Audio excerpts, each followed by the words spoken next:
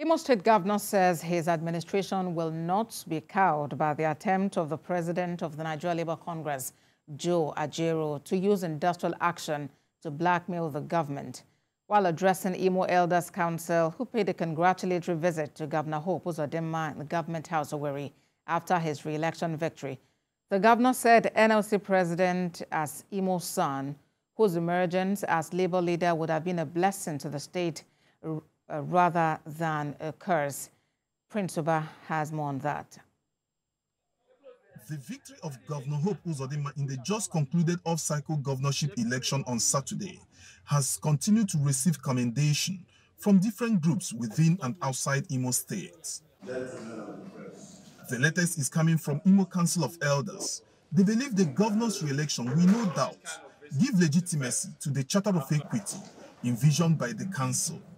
Governor Uzodinma used the occasion to speak on dumpers between the state government and the national leadership of NLC. The government of Imo State regrets any assault method of the President of Nigeria Labour Congress that accept and condemn in its entirety the attempt by the President of Nigeria Labour Congress to take the leadership of Imo State for granted.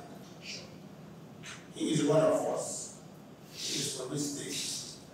Elected as President of Nigeria Labour Government to be an advantage to Imo State. The Council, in commemorating His Excellency, urges him to see his re-election as a huge trust Imo people repose in his leadership. The Council also congratulates Imo people for trooping out massively to freely exercise their right to vote peacefully during the governorship election. I'm happy the governor has been re-elected, a man who will come with a high tempo to add to what he has already been doing.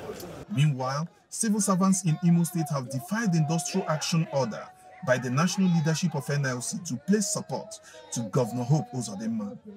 The civil servants paid a solidarity visit to the governor at Government House and congratulated him for his re-election victory at the polls on Saturday. We are not honoring the strike. We are not appreciating the strike because we don't have anything to do on strike. Because basically we have what we want and we are not negotiating with anybody to determine what is good for the workers. When politicians had nothing to accuse me of, Right. they now say they are making case on your behalf that I'm owing salaries. I asked them, who are the complainants? Up to now, they have not shown me the complaint. The national leadership of NLC declared nationwide industrial action over the assault on its national president by alleged agents of Imo State government. Prince Uba, TVC News, Owerri.